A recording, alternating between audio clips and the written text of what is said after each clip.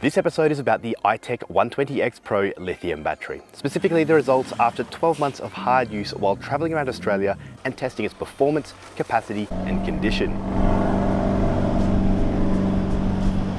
Before I do, I just want to say this, as these videos seem to attract a fair amount of criticism from a select number of viewers.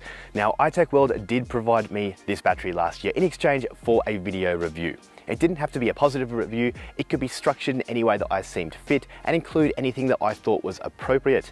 Now that video was released in 2023 and can be seen up here.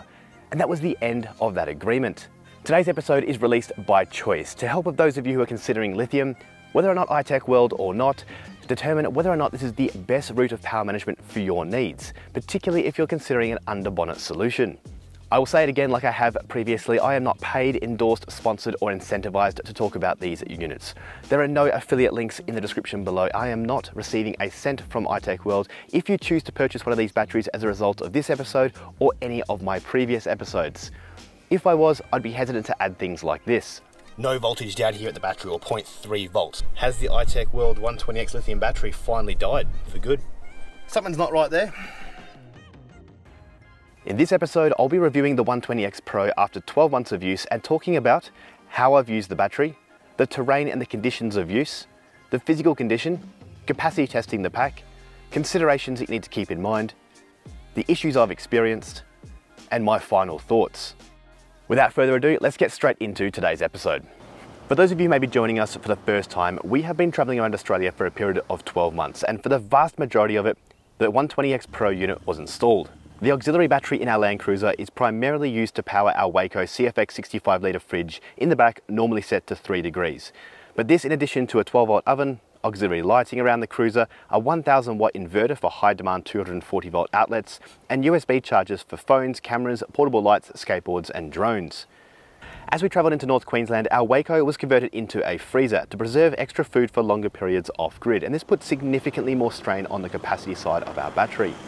Not only was our compressor running much more frequently, trying to maintain a freezer set to minus 18 degrees, but the ambient temperature also increased as well, with daily averages in the mid 30 degree mark.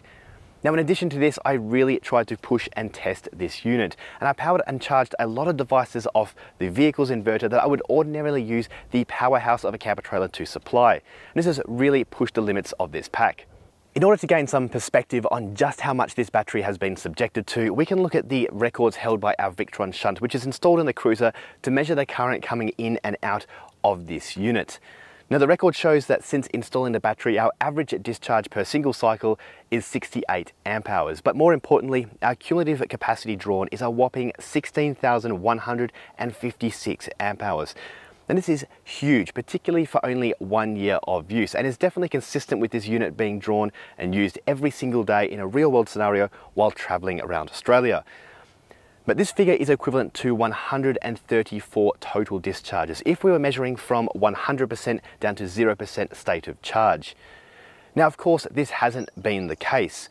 Now, I haven't drawn it down 134 times, but from our records here, we can see that we have drawn it down to a state of complete discharge on 8 occasions. And this has required a 12-volt jump pack to restart the battery and recommence that charging process. Now, that's the stats from the battery itself, but the batteries perform very differently in varying conditions, including environmental, exposure to elements, and of course, terrain. Now, the 120X has not been installed in a weekend warrior. Over the last 12 months of use, we have travelled some of the roughest, dustiest and most corrugated terrain in Australia in some very hot climates. This includes tracks like Glasshouse Mountains, Fraser Island, Outback Queensland, the Danetrees Bloomfield Track, Cape York, including the Old Telegraph Track, the Savannah Way, the Outback Northern Territory, the Gibb River Road, Unsealed Tanami Road, the Old Garn Heritage Trail, and thousands of kilometres of highway driving towing our 3.2 tonne camper. We have traversed multiple river crossings, some shallow, some not so much. Conquered hundreds of thousands of corrugations, which all took its toll on other vehicles in our convoy. We've completed slow rock hopping terrain in high 30 degree heat and pushed our engine to redline in soft sand on Fraser Island. Outside extraordinary weather and terrain events, I really do think that we've subjected this battery to everything that the average traveller would come to expect while travelling around Australia. In fact, I think we may have pushed it a little bit further than that again. Now this unit here has not spent a day inside the vehicle, and all those tracks in the last 12 months, it has been sitting right here in the engine bay next to that hot engine. In total, we have completed over 40,000 kilometers in these conditions with this unit installed. So how has it held up? Well, it's time to get this battery out of the engine bay and into the back of the cruiser to take a closer look. The battery's out of the engine bay, and I always like to start with the physical condition of the unit. And from initial inspection, I can't see anything that would have any cause for concern. It looks like it's held up just fine. The outer casing is in good condition. There are no visible or detectable cracks, breaks, fractures or holes, and that orange top cap still appears to be sealed well. In addition to that, there is no obvious distortion to the cap, unlike what we experienced with the 120X when it was over tightened, and the terminals are still in good condition, rust and corrosion free, and of course secured. Apart from being dirty from the exposure to all of the elements in the engine bay, the battery seems to appear in like new structural condition. Now, if you haven't watched my episodes before, you may observe this heat shielding material that I've stuck onto the sides of the battery. And this, in my opinion, helps to reduce the internal temperatures when mounted in a location like the engine bay. Links will be in the description below to that product. Without wasting any more time, let's get straight into the capacity test of this 120X Pro. Now, I've been capacity testing my batteries for years now, and today's test is going to be conducted in the exact same manner that I conducted the test 12 months ago when this battery was brand new, and 6 months ago in my first review. I'm going to be using this battery discharge device, which I can set to a constant current discharge to draw down the battery to measure the capacity and exactly how much usable power we are able to access.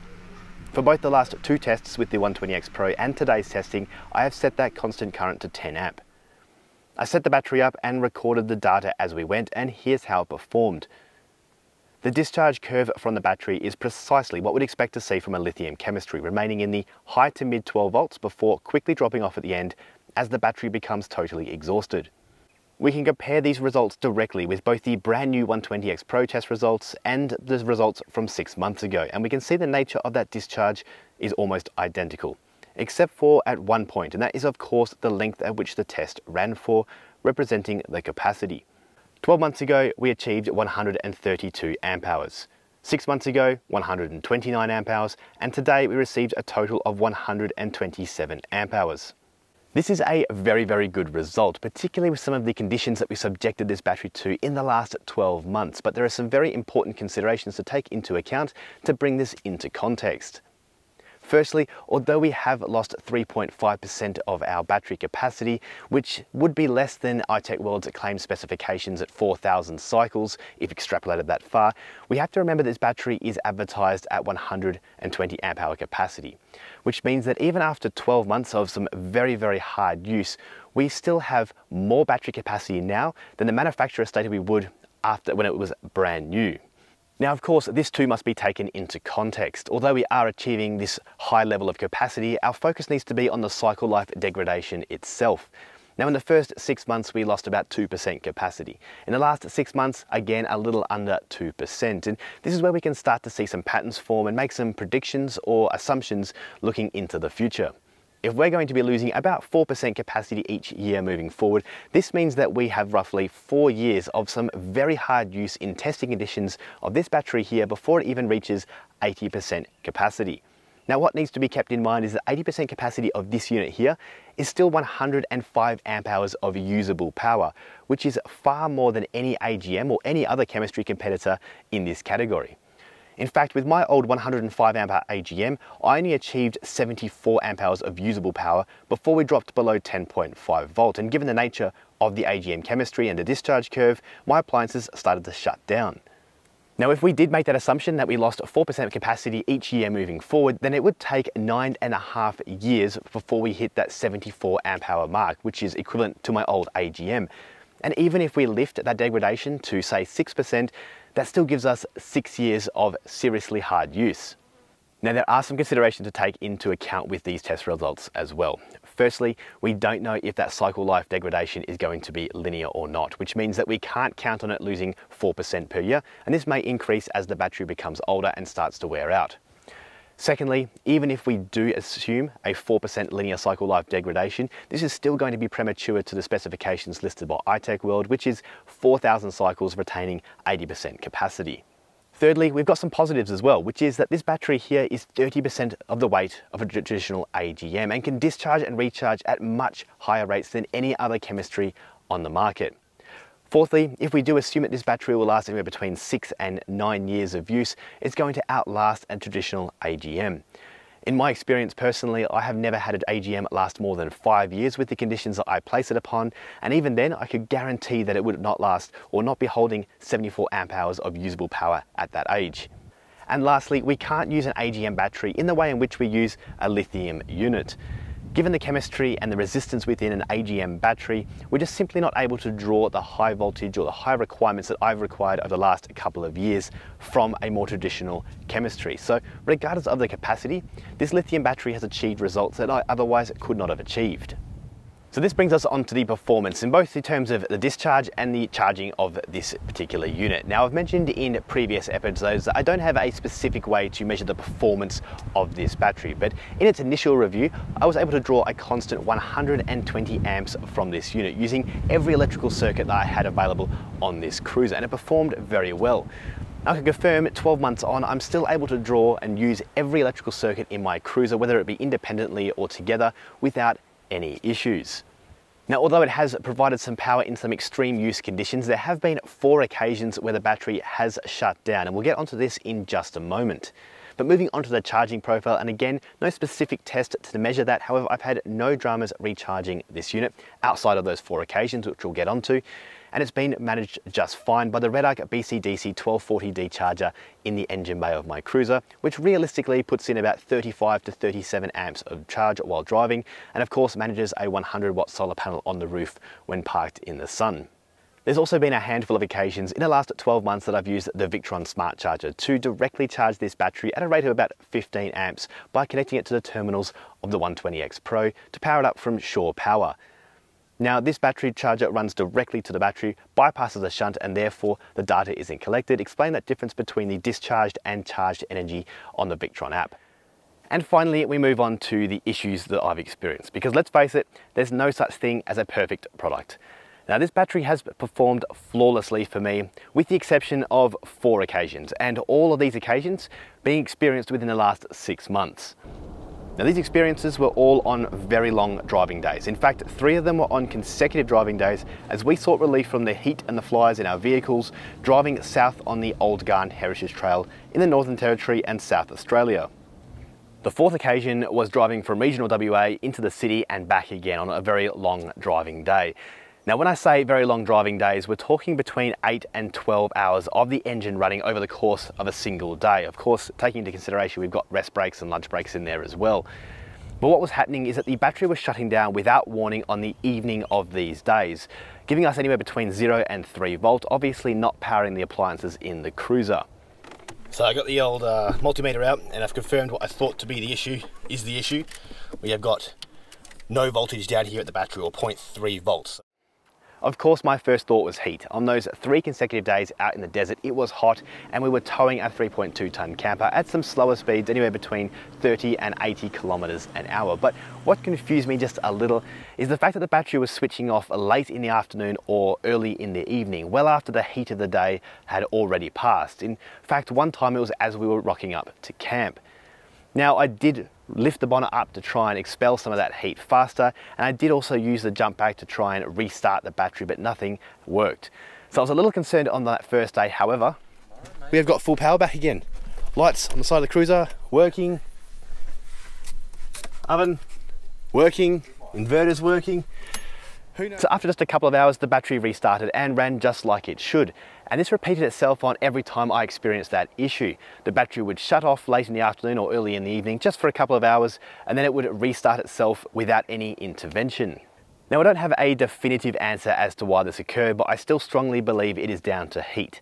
The BMS inside these batteries here is designed to shut off at the 80-degree mark, and there is no doubt that it will be to turn back on again at a lower temperature around the 50 to 60-degree mark. And this would explain the couple of hours it takes for the internals to cool back down before restarting.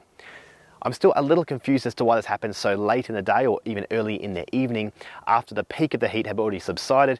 But I will mention again that it was on some seriously long driving days where the engine was running for a prolonged period of time.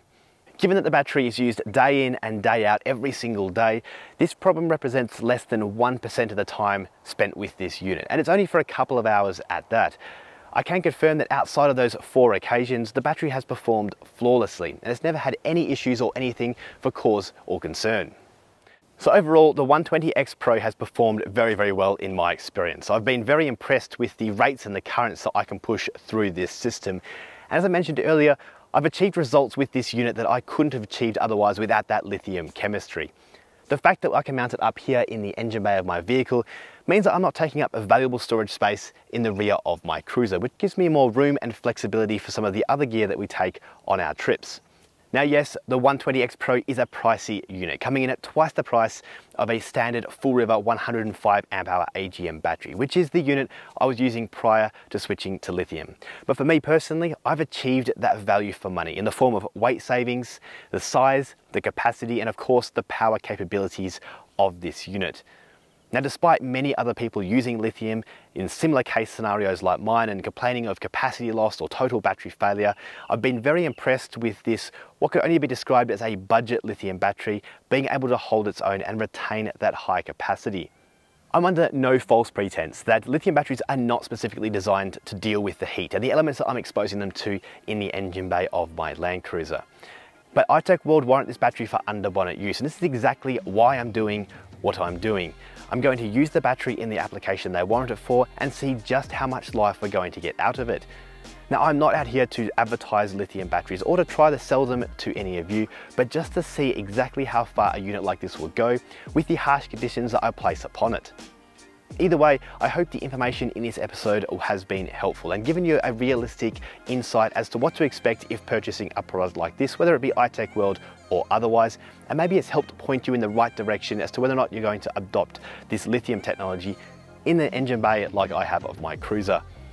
Either way, whether or not we see you out on the tracks or not, we'll be sure to see you next time on Exploring Oz. Cheers.